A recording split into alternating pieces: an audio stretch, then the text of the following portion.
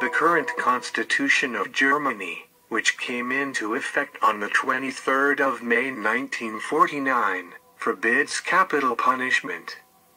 If the German Constitution enacted by the Frankfurt Parliament in 1849 had come into force, capital punishment would have been abolished in most cases, since art. Under military law, in case of a war only, some other particularly listed forms of treason, some cases of wrongful surrender, desertion in the field in case of relapse. If the previous desertion also had taken place in the field, cowardice if it led to a flight with enticing one's comrades to flight, explicit disobeying an order by word or deed in the face of the enemy, sedition in the face of the enemy, or in the field if done as a ringleader or instigator, or with violence as a leading man. During the German Empire, the legal methods were the hand-held axe, in some states also the guillotine for civilian crimes, and the firing squad for military crimes. As to the National Socialists, the leading Nazi jurist Hans Frank boasted at the 1934 Reichsparteitag of reckless implementation of the death penalty as a special acquisition of the Nazi regime. Under Hitler, nearly 40,000 death sentences were handed down, mainly by the Volksgerichtshof and also by the Reich Military Tribunal. Executions were carried out most often by beheading using the guillotine, which in 1936 was ordained the official means of civil execution of capital punishment. From 1942, hanging by using the short drop method was also used, notoriously in the reprisals in the aftermath of the 20th of July plot. A firing squad was reserved for military offenders. The definition of murder was changed and, in practice, extended to the rather vague definition still in force, but now only with life imprisonment. Among the crimes subject to mandatory. After World War II, limited executions of common and war criminals were carried out on West German soil. The last common criminal to be executed in the Western zones under German authority was Richard Schuh on February 18, 1949. In West Berlin, the last execution was of Berthold Wehmeyer on May 12, 1949.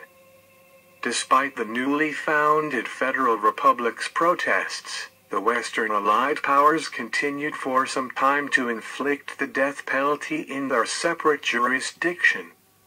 The last war criminals being executed on June 7, 1951 at Landsberg prison. Until 1990, some criminal actions against the Allied occupying powers' interests remained capital in West Berlin, being under Allied jurisdiction without complete force of the Basic Law. However, no capital sentences under this authority were carried out. The last person to be officially executed in both East Germany and reunified Germany was Werner Teske. Werner Teske was born on the 24th of April 1942 in Berlin and went to school from 1948 to 1960, graduating with the Abitur. In this time, he also played handball for an East German junior team. He studied economics at Humboldt University of Berlin from 1960 to 1964 and graduated with a degree in financial economics.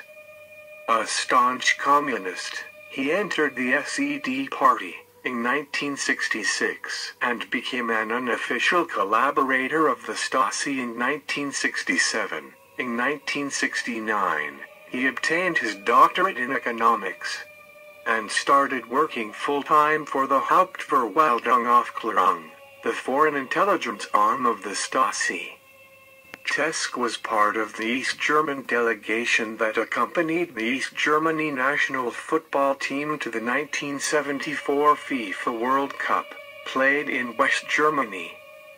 He was promoted to Hauptmann in 1975, and sent abroad again to the 1976 Olympics.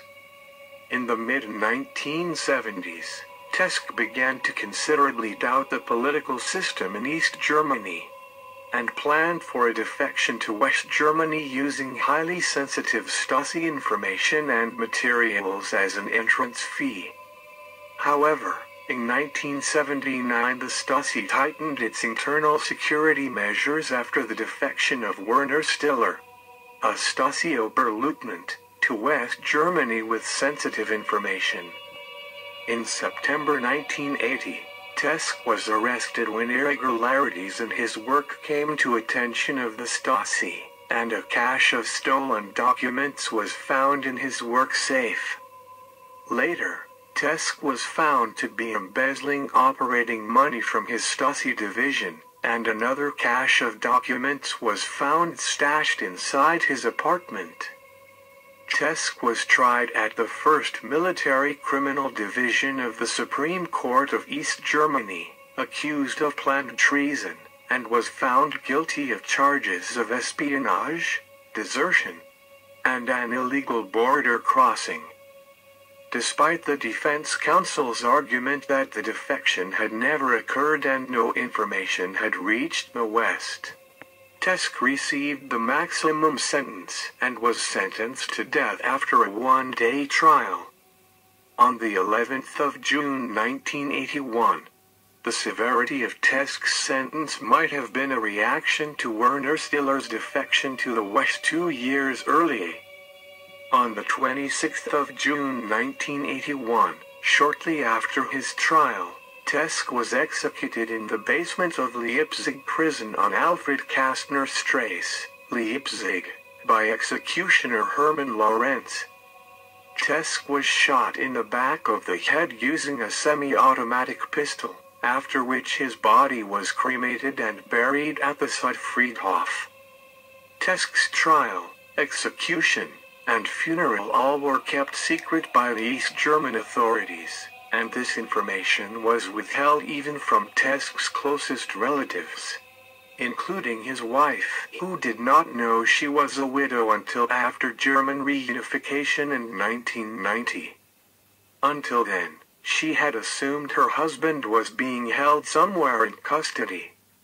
After German reunification, the sentence against Teske was overturned in 1993.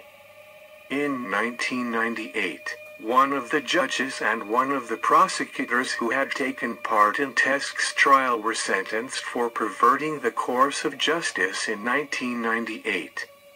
These new rulings were justified by the fact that the original decision had been disproportionate even according to East German law, since Teske had planned but never actually committed the offenses he was sentenced for. Teske was the last person to be executed in East Germany before the death penalty was abolished in 1987, effectively becoming the last person to be executed in Germany. Thank you for watching Death Row.